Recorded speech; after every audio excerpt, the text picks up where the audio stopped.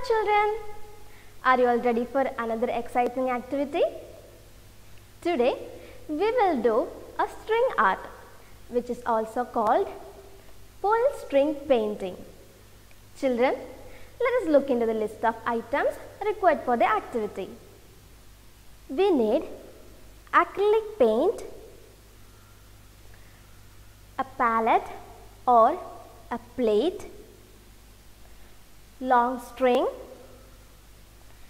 A4 paper or a thick plain paper, and an old book which you do not mind if paint gets on it.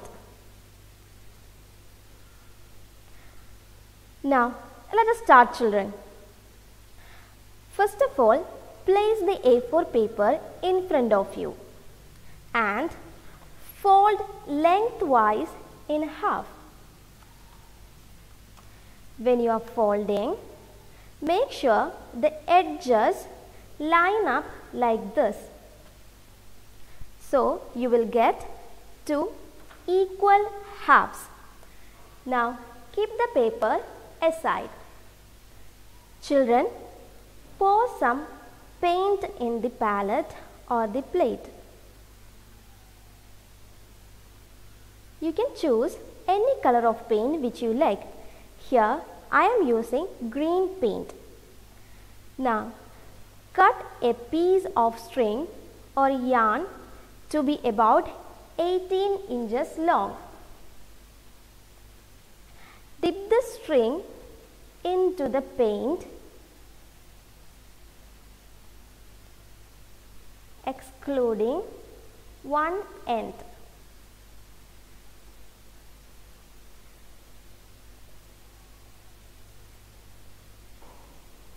Children, here you can see the string has absorbed green color. Carefully lift the clean end of the string and pull the entire length of the string out of the paint.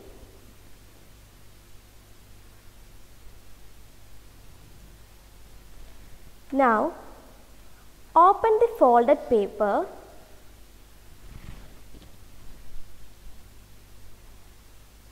and lay it on one side of the paper, moving it back and forth.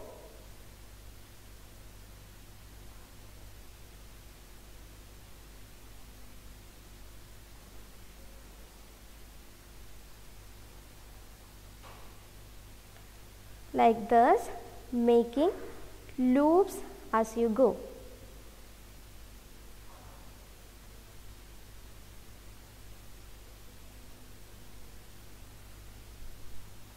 The clean end of the string should come out at the middle of the bottom of the first half of the paper.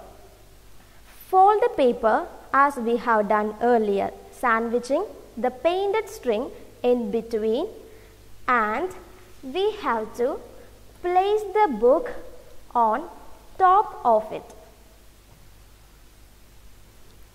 Press down the book gently with one hand and pull the clean end of the string using other hand as straight as possible. If you are having difficulty in pulling the string, release some of the pressure from the book.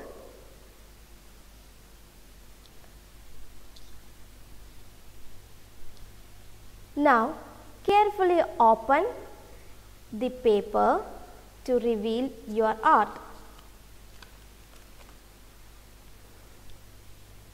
How is it, children? Beautiful, isn't it? You will have mirror image of your design on each side of your paper. Children, there is no wrong way to do pull string painting. So experiment with different color combinations and string patterns. Repeat the painting process, placing the string between the folds of paper and then pull it out. I hope that you enjoyed the activity. See you in the next class. Bye.